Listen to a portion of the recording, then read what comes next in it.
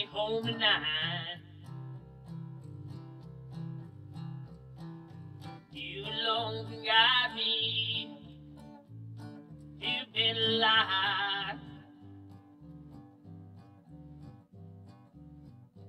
On the water, you can guide the way. Today, I'm going to show you how to play fifths.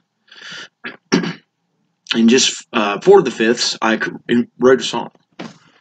So it's G, C, and D.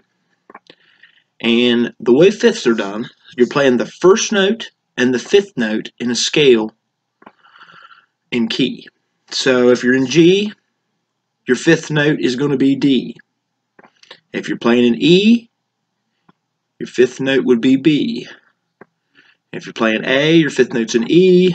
If you're playing D, your fifth note's in A. C is G. And it pretty much works for all of them. The only time it would be different is, let's see, yeah. If you was playing B in a fifth, then it'd be F sharp. So it's not a whole note. Because B and F are only one fret instead of two when you move. So it kind of throws a monkey wrench in it, being real easy. But I'm going to show you this song. Like I said, I wrote it last night just for this. So we're starting in G, but I play in the G down here.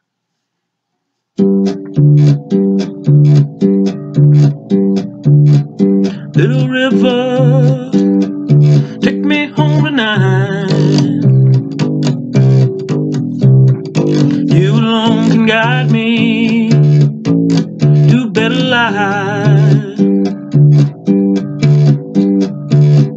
On your water, you can guide the way.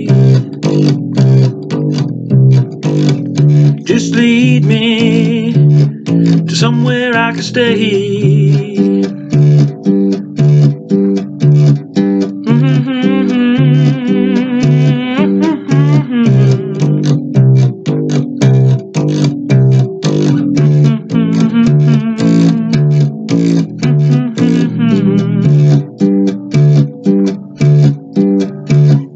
Little river, got you on my mind.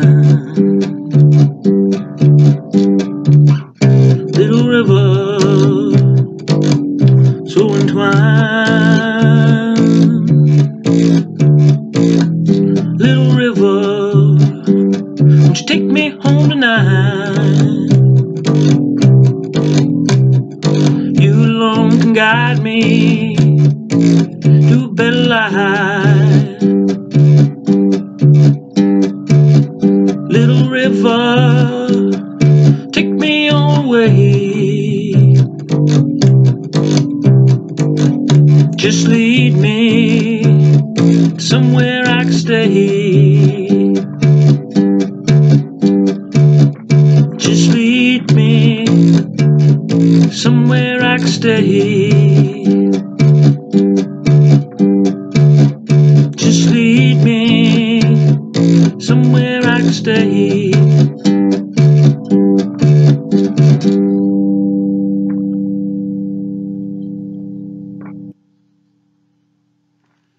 So like you can see, that's fifths. That's a fifth song.